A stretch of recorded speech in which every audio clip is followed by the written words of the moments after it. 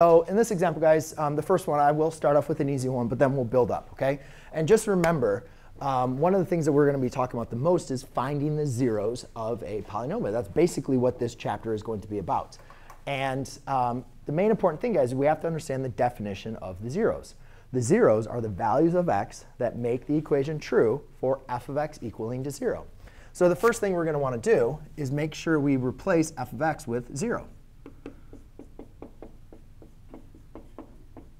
And now we basically want to find the values of x that make this true. Well, fortunately, I picked a very, very easy problem, because this is something you guys should be very familiar with.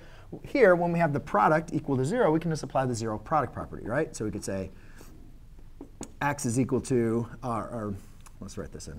X minus 4 is equal to 0, and x minus 1 is equal to 0. Therefore, adding 4 on both sides, x is equal to 4. Adding 1 to both sides, x is equal to 1. So those are the zeros. Those are the values that make that equation true for this multiplied equals 0. So we can just write the zeros in set notation. This is perfectly fine as well. But a lot of times you guys will see on your test, they'll be written in set notation. I also asked you to look at the multiplicity. So the multiplicity, that's where it comes into having the linear factorization written down. And the linear factorization is basically a polynomial written as a product of its linear factors. And you can see these are linear factors because x is raised to the first power, right? So we look at the multiplicity, which is the power of the factors based on our definition of multiplicity. And we can see that both of these have a multiplicity equal to 1. Now, that's not always going to be the case.